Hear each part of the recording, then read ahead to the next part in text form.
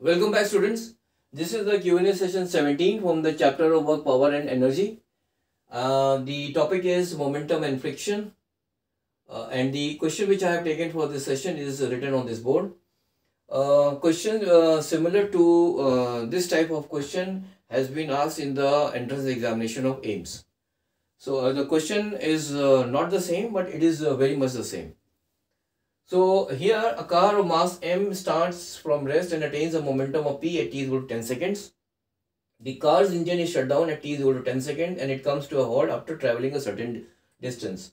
We have to find the total distance traveled by the car if the coefficient of friction between the ground and the tire is mu. So the coefficient of friction between this is the ground, and let us say I'm just drawing, so let us consider this as a car. So the coefficient of friction between the tires of this car and the ground is given as mu. Now the car starts from rest, so initial velocity is equal to, I'm just writing it here, initial velocity of the car is 0. The car attains a momentum of p at t is equal to 10 seconds. So at t is equal to 10 seconds, momentum is p, which is equal to m into v. So it implies that the velocity of the car at t is equal to 10 seconds is equal to p divided by m. So in the first part of this journey, that is before the engine is shut down, the initial velocity is 0 and the final velocity is given by p by m.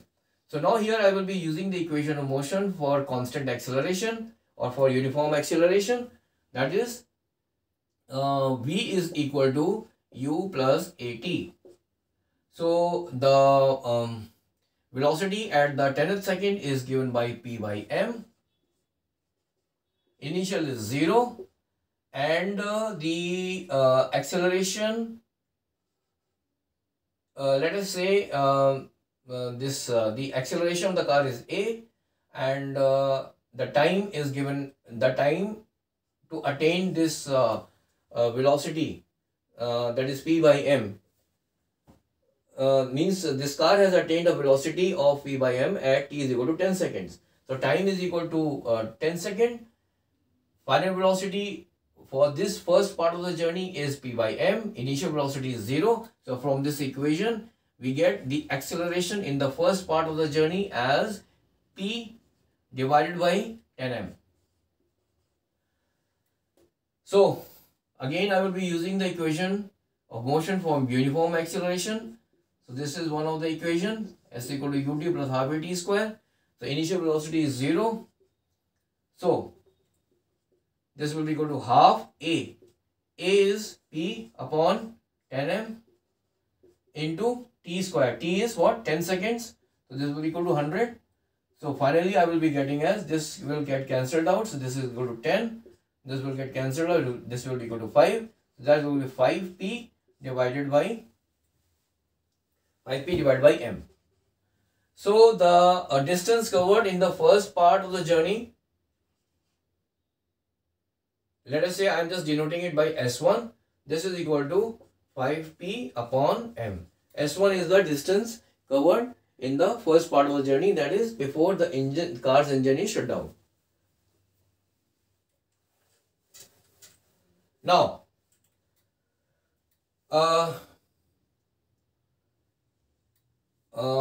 in the second part, that is when the car's engine is shut down, the car comes to a halt after traveling a certain distance. And the coefficient of friction between the ground and the tires of the car is given as mu. So since the force of friction opposes the relative motion, and if let us say the car is moving in this direction, then the force of friction will be acting in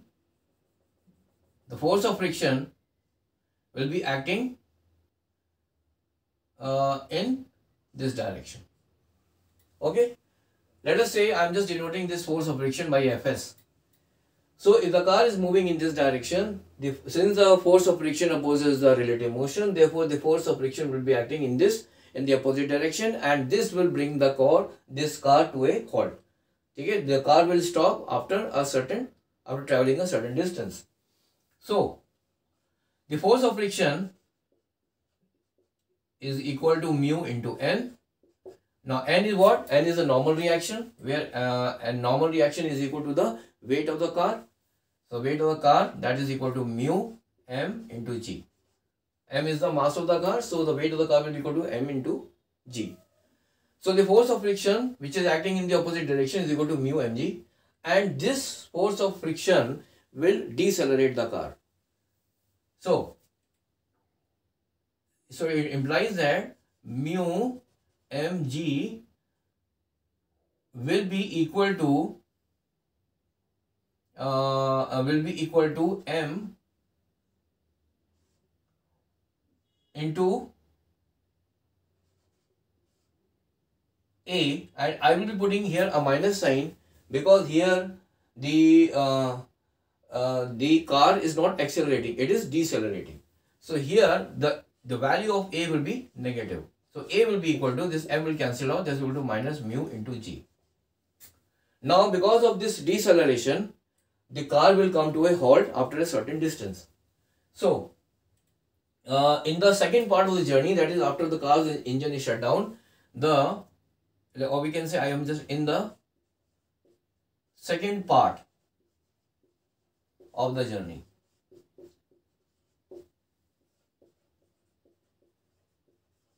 In the second part of the journey, the final velocity is equal to 0, and the initial velocity will be the velocity which the car has attained at t is equal to 10 seconds, so which was equal to p by m. So the initial velocity will be equal to p divided by m. So we have the initial velocity, we have the final velocity, and we also have the deceleration, or you can say the acceleration, which is equal to minus mu into g. So again here I will be using the equation of motion from uniform acceleration, that is, you know that v square is equal to u square plus 2as. Okay, here v in this case is 0, u is will be equal to p by m. We know the value of a, and so we have to calculate the s, and s is the distance traveled by the car in the second part of the journey. So now v, final velocity is 0, u square will be equal to p square, u will be equal to p upon m whole square, that is equal to p square upon m square, and this will be equal to minus 2, a was equal to mu g into s. So from here I will be getting, I'm just writing it here now, that is 2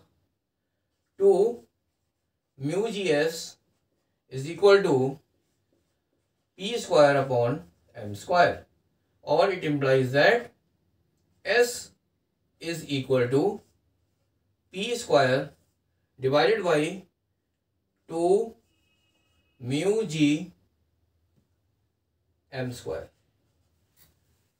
So 2 mu g s is equal to p square upon m square, so s will be equal to p square divided by m square, that is 2 mu g m square.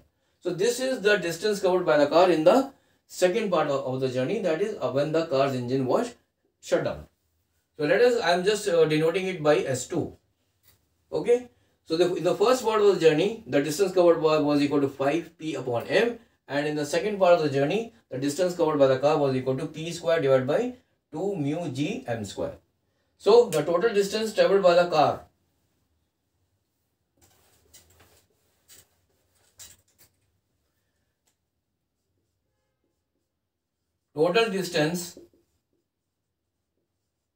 traveled by the car before coming to a halt will be equal to S1 plus S2, and this is equal to, S1 was equal to 5p upon m, plus this will be equal to p square divided by 2 mu g m square. If you want to simplify this,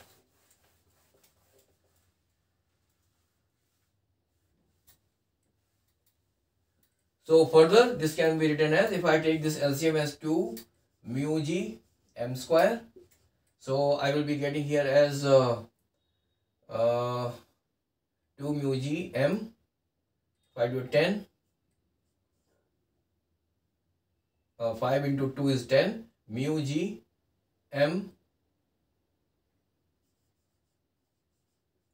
p plus p square.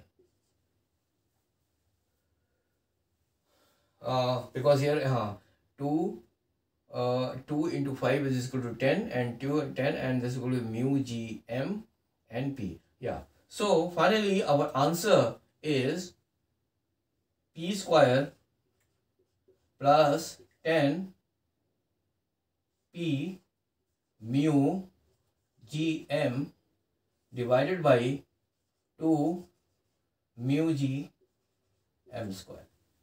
So this is the total distance traveled by the car before coming to a halt. That is p square plus 10p mu g m divided by 2 mu g m square.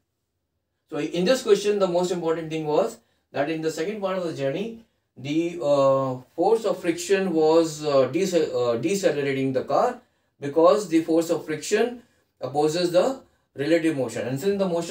And since the car is moving, since I have considered the car to be moving in this direction, the force of friction was acting in the opposite direction, that is in the direction indicated by this arrow.